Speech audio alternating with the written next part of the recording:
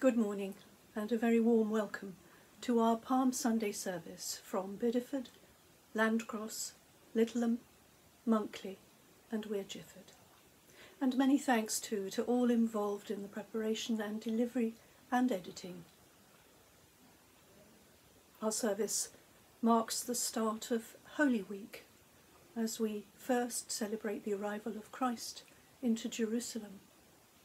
And during next week there are many services in which we would welcome you to join us as we mark that journey to the foot of the cross, always carrying with us the hope that Christ has promised. As part of our service we'll be blessing the palms and celebrating our own hosannas, and you might like to pause for a moment here and go and find what you can to make a palm cross. This could be paper or card. It might be something like a daffodil leaf from a garden or a pot. We're going to have a little video tutorial on how to make it in preparation for our celebration. We'll begin our service with praise in the words of Amazing Grace. But as we journey through the service, we reflect too on the events of Holy Week. Sometimes on Palm Sunday we hear the Passion readings. Here we celebrated and read those last week. And so today we will have a short reflection of music and images to remind us of the incredibly important events of this week. The institution of Holy Communion in the Last Supper, the arrest of Jesus, his trial, his condemnation, his journey to the cross, his death and resurrection. We ask you to join us in this journey as we travel this way together. Just before we move into our service, a reminder that it's with great joy that we can share that we will have 3 live services across the mission community on Easter morning. You can find details on our website, stmaryschurchbideford.org, alongside details of other services throughout Holy Week. And the St Mary's Bideford service will start at 9:30, a slightly earlier time than normal. 9:30 at St Mary's Bideford. At Holy Trinity in Gifford we'll also have a 9:30 service. And in St Swithin's Littleham at 11 o'clock. All these services will be services of Holy Communion, and we invite you of course to take communion on this greatest of all festival days. Whether you are able to attend or whether you are celebrating Easter online, we wish you every blessing. But of course we are still working under COVID restrictions, and so the information tells you how to book a place to attend our services, and also about the restrictions, that we have to wear masks and socially distance. We look forward to seeing you if possible, and if not, to sharing our online worship throughout the coming week.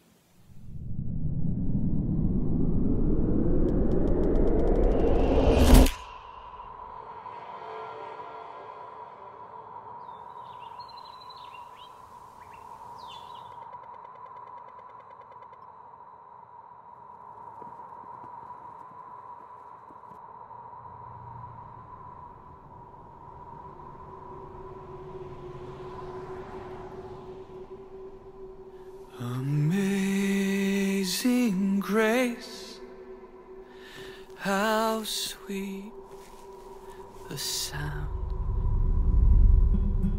我最意的赦免 Fui ciego, mas hoy miro yo. Perdutor sai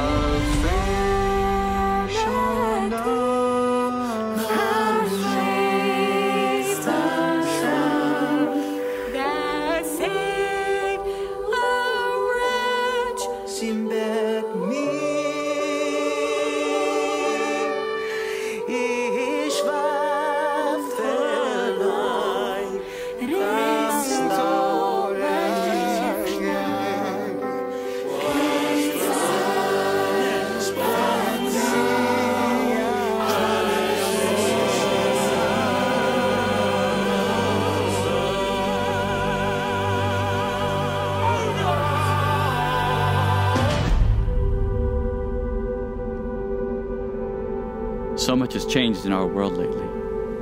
疫情中这么多人失去生命，显明了生命的脆弱与短暂。Pero la asombrosa gracia y amor de Jesús es más fuerte que la vida y la muerte. Wo auch immer du bist, ruf seinen Namen an. Jesus. Jesus. Jésus. Isa. Isa Masih. Jesucristo. Yeshua. Jesus. Don't wait another day.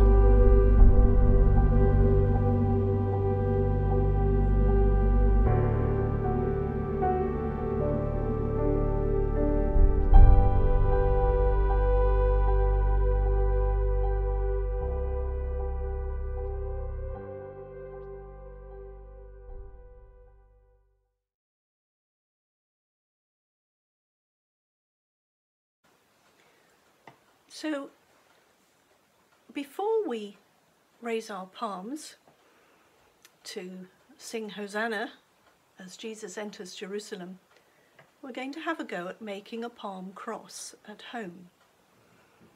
And I've been experimenting with different things in the garden, and I've found that a nice long daffodil leaf will work quite well.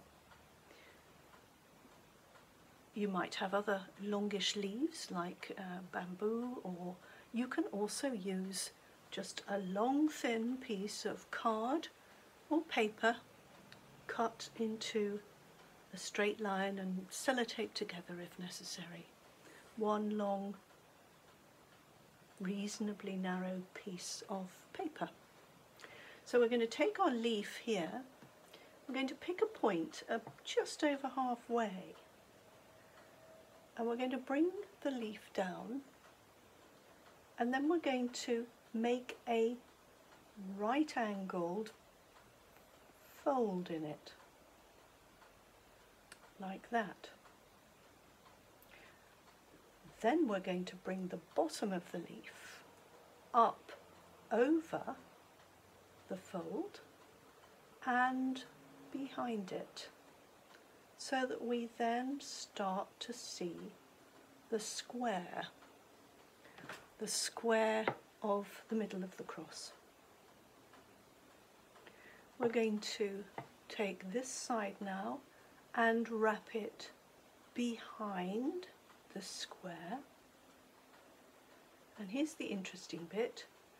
When you take this end and you turn, you see there's a little gap now in the square that you can feed the tip of the leaf through.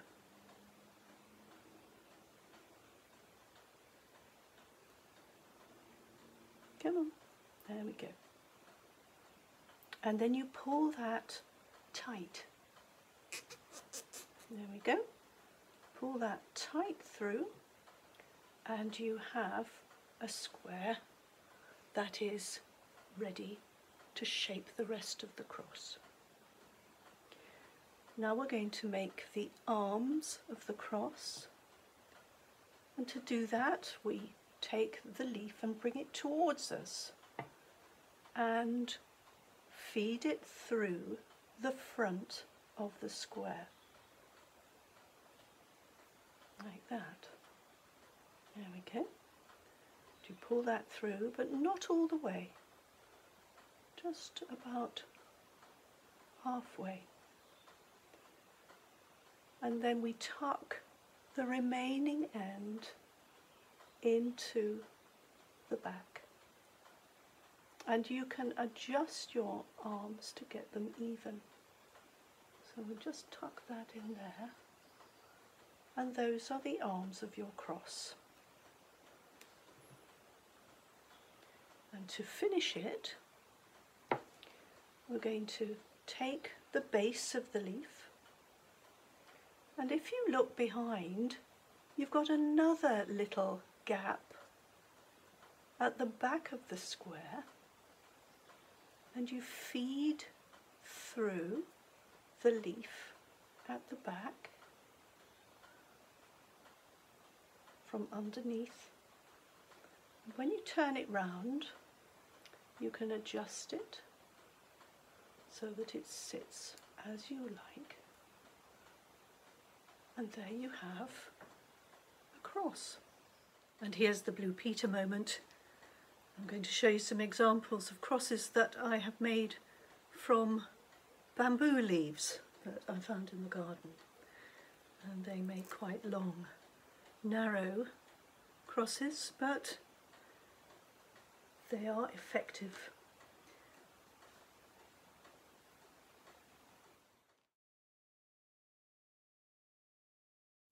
We come now to our liturgy of palms. You might like to have your own palm to hand to celebrate. Dear brothers and sisters in Christ, during Lent we have been preparing by works of love and self-sacrifice for the celebration of our Lord's death and resurrection. Today we come together to begin this solemn celebration in union with the Church throughout the world. Christ enters his own city to complete his work as our Saviour, to suffer, to die, and to rise again. Let us go with him in faith and love, so that, united with him in his sufferings, we may share his risen life.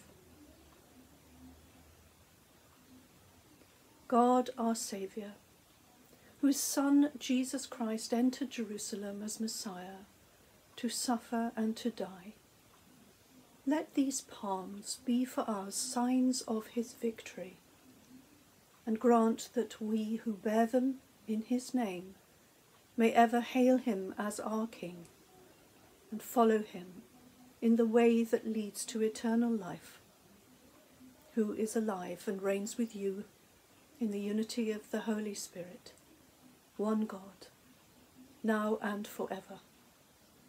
Amen. Hosanna. Thank you.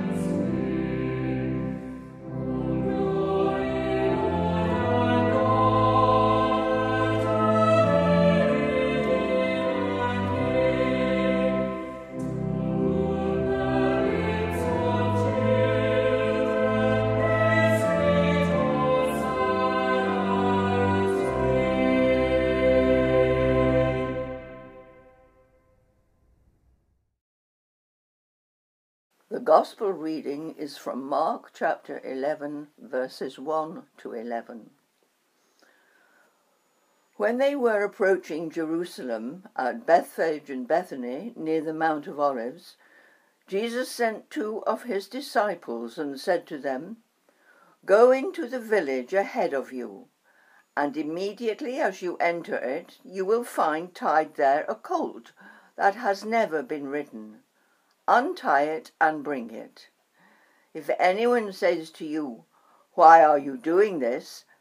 just say this, 'The Lord needs it and will send it back here immediately.'" They went away and found a colt tied near a door outside in the street. As they were untying it, some of the bystanders said to them, "What are you doing, untying the colt?" They told them what Jesus had said, and they allowed them to take it. Then they brought the colt to Jesus and threw their cloaks on it, and he sat on it. Many people spread their cloaks on the road, and others spread leafy branches that they had cut in the fields. Then those who went ahead and those who followed were shouting, "Hosanna!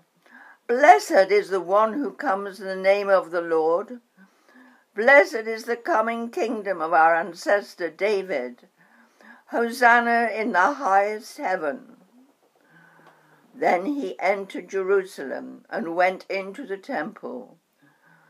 And when he had looked around at everything, as it was already late, he went out to Bethany with the 12.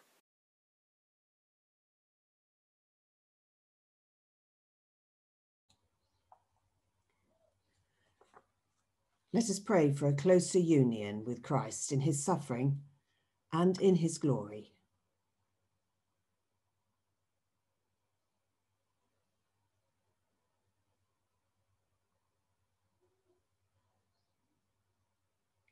Almighty and everlasting God, who in your tender love towards the human race sent your Son, our Saviour, Jesus Christ, to take upon him our flesh and to suffer death upon the cross. Grant that we may follow the example of his patience and humility, and also be made partakers of his resurrection. Through Jesus Christ, your Son, our Lord, who is alive and reigns with you in the unity of the Holy Spirit, one God, now and forever. Amen.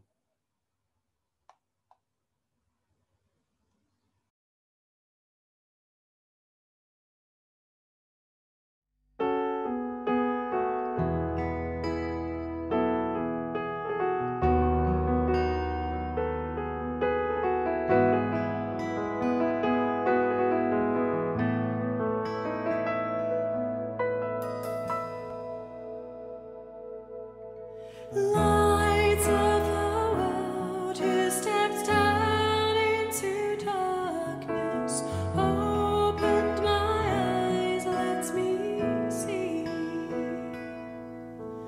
beauty that made this heart adore you, hope of a life spent with you.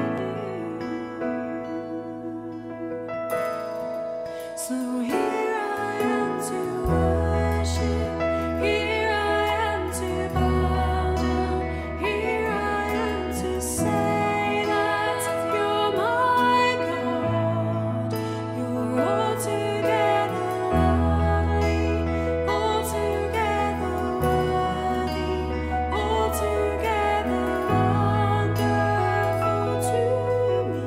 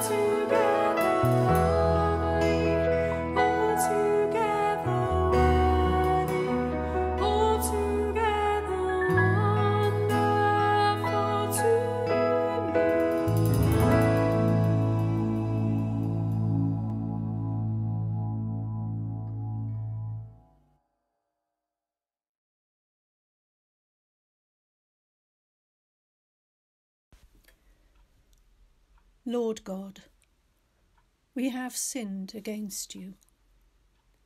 We have done evil in your sight. We are sorry and repent. Have mercy on us according to your love. Wash away our wrongdoing and cleanse us from our sin.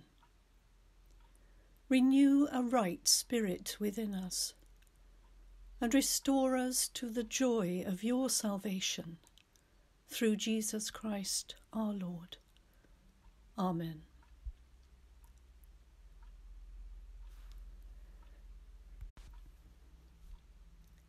May Almighty God, who sent his Son into the world to save sinners, bring you his pardon and peace, now and forever. Amen.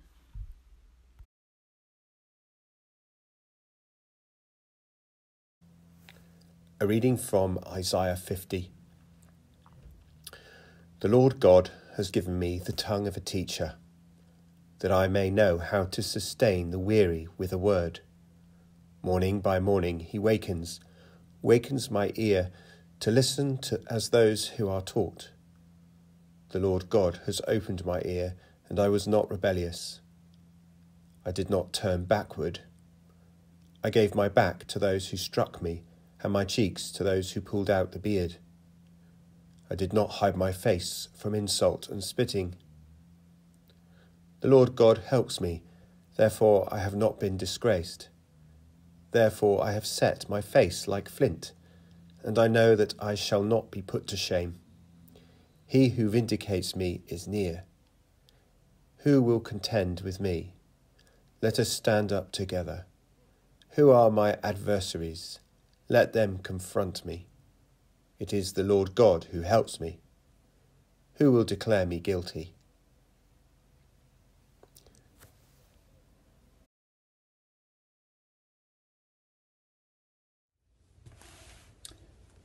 Paul's letter to the Philippians was written to the first church that Paul established on European soil in the Roman province of Macedonia. It was written while he was in prison and at a time when he was troubled by the opposition of other Christian workers towards himself and was distressed by false teaching in the church at Philippi. Yet this letter breathed a joy and confidence that can be explained only by Paul's deep faith in Jesus Christ. The reading then is from Philippians chapter 2 and verses 5 to 11. The subject is Christ's humility and greatness. The attitude you should have is the one that Christ Jesus had. He always had the nature of God, but he did not think that by force he should try to become equal with God. Instead of this, of his own free will, he gave up all he had and took the nature of a servant. He became like man and appeared in human likeness. He was humble and walked the path of obedience all the way to death, his death on the cross. For this reason God raised him to the highest place above and gave him the name that is greater than any other name. And so in honour of the name of Jesus, all beings in heaven, on earth, and in the world below will fall on their knees, and all will openly proclaim that Jesus Christ is Lord, to the glory of God the Father.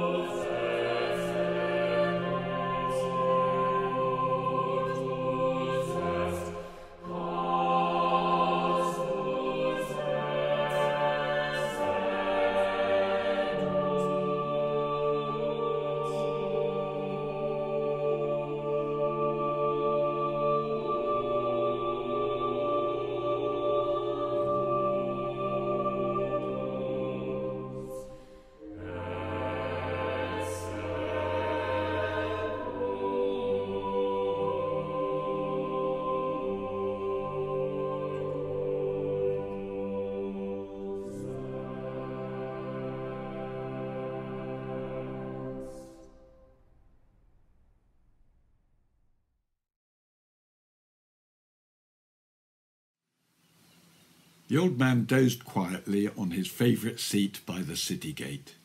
The gentle warmth of spring and the subdued murmuring of the trail of pilgrims wending their way into the holy city had set him dreaming the dream of every Jew.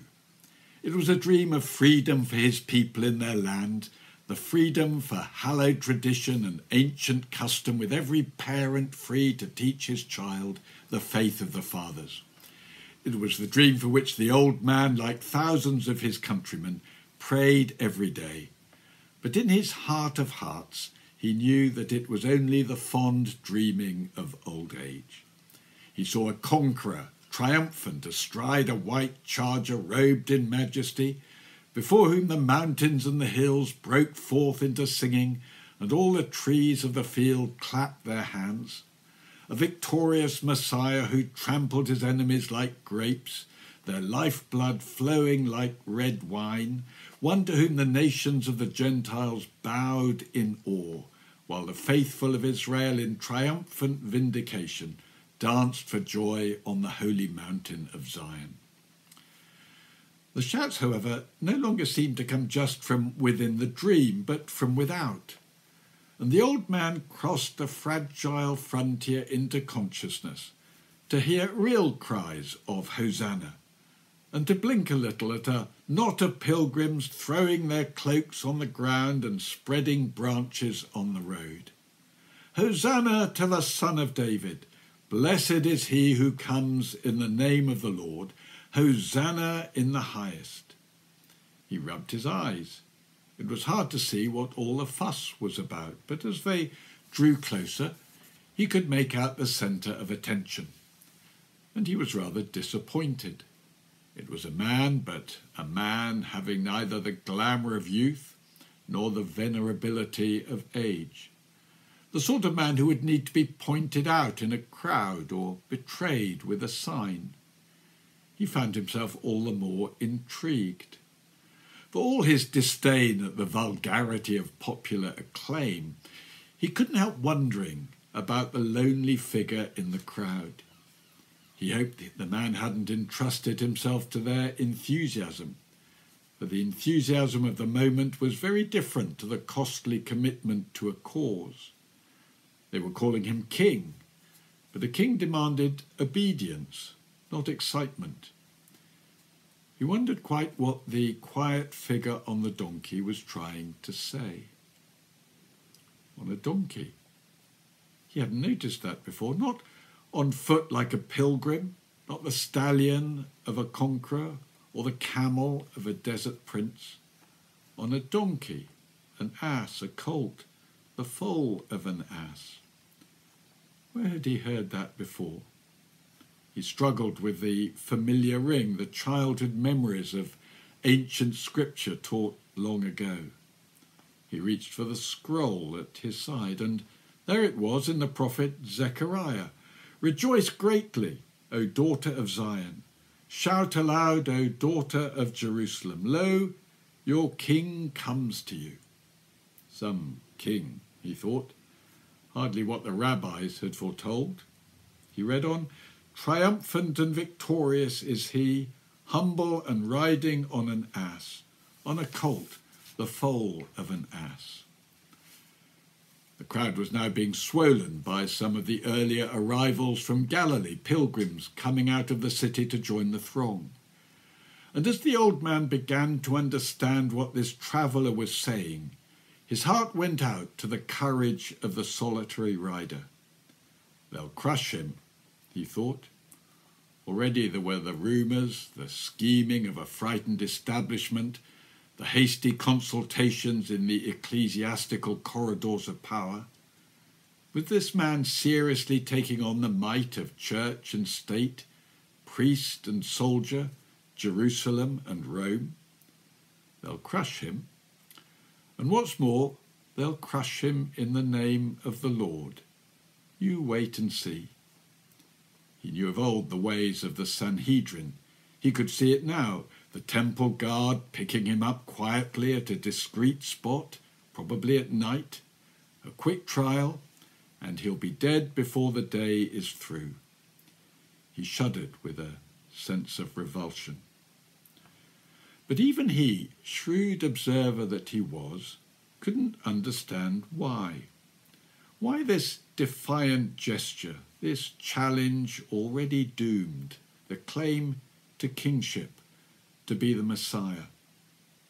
Why the carefully arranged plan, the deliberate ride to Jerusalem, the donkey, the acclaim, the timing of the Passover? Was there yet more? He looked again at the scroll. A king, triumphant and victorious, humble, riding on a donkey. He was well schooled in the conventional Jewish teaching, the two strands in prophetic scripture, one of the triumphant, all-powerful Messiah, the other of the despised and rejected servant of the Lord, bearing our griefs and carrying our sorrows. And he knew the current expectation of the two Messiahs, the triumphant son of David and the atoning son of Joseph. But this man seemed to stand for both. He was both reigning monarch and humble victim. His throne was not in gold, but on a donkey. His authority not in might, but in humility. He read on in the scroll. He shall command peace to the nations. His dominion shall be from sea to sea, and from the river to the ends of the earth. The old man suddenly felt ashamed of his dream. Here was no violent conqueror, but a Prince of Peace mounted on a symbol of peace. No easy cry for him of peace, peace, where there is no peace. Instead, he was preparing to pay in himself the supreme price for peace. With this journey to Jerusalem, the final act of obedience. To command peace to the nations, his dominion from sea to sea, a king then not just for the chosen race, but for all, Jew or Greek, slave or free, male or female. Not the narrow nationalism of the dream, but the universal offer to all of a new way, a new authority, a new king. The old man could scarcely restrain a hosanna. For the first time in his life, here was the possibility of something, of someone he could believe in, a king worthy to be followed. A king worthy even to be cheered, he thought, as he rather sheepishly moved towards the crowd. For were he to stay silent, to fail to join in the hosanna of the universe, he felt that the very stones would cry out instead.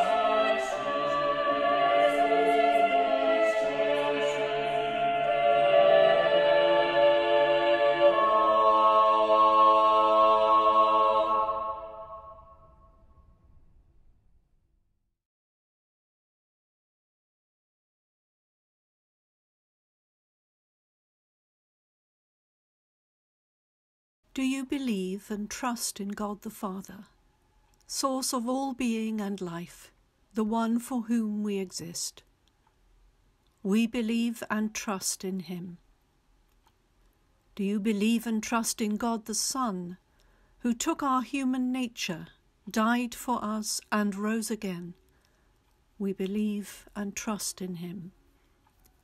Do you believe and trust in God the Holy Spirit, who gives life to the people of God and makes Christ known in the world? We believe and trust in him.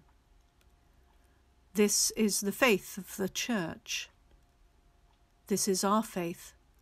We believe and trust in one God, Father, Son, and Holy Spirit.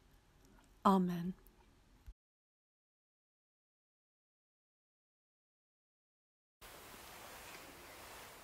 Let us pray to the Father, who loved the world so much that he sent his only Son to give us life. Simon from Cyrene was forced to carry the cross for your Son. Give us grace to lift heavy loads from those we meet and to stand with those condemned to die. Lord, hear us. Lord, graciously hear us. Your Son watched the soldiers gamble to share his clothes. Transform the hearts of those who make a profit from their victims and those whose hearts are hardened by their work. Lord, hear us. Lord, graciously hear us. The thief who was crucified with Jesus was promised a place in your kingdom. Give pardon and hope, healing and peace to all who look death in the face. Lord, hear us. Lord, graciously hear us.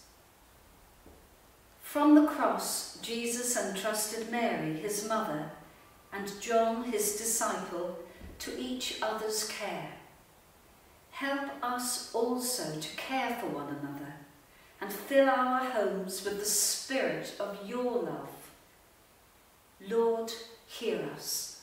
Lord, graciously hear us. In Mary and John, your Son created a new family at the cross. Fill our relationships and those of new families today with mutual care and responsibility, and give us a secure hope for the future. Lord, hear us. Lord, graciously hear us. The centurion was astonished to see your glory in the crucified Messiah. Open the eyes of those who do not know you, to see in your Son the meaning of life and death. Lord, hear us. Lord, graciously hear us.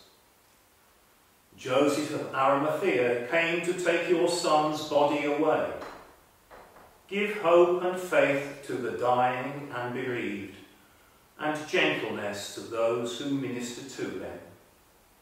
Lord, hear us. Lord, graciously hear us. Simon and Joseph, Mary and John became part of your church in Jerusalem. Bring into your church today a varied company of people to walk with Christ in the way of his passion and to find their salvation in the victory of his cross.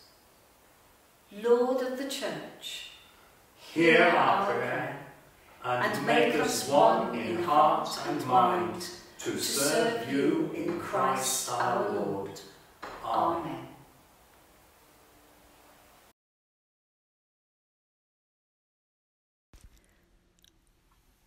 As our service comes to an end, we hope that you will journey on with us towards the joy of the resurrection.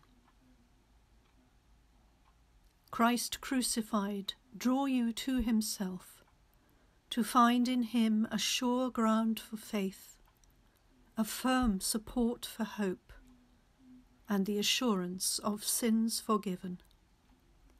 and the blessing of God Almighty, the Father, the Son, and the Holy Spirit, be upon you and upon all those you love, this day and always. Amen.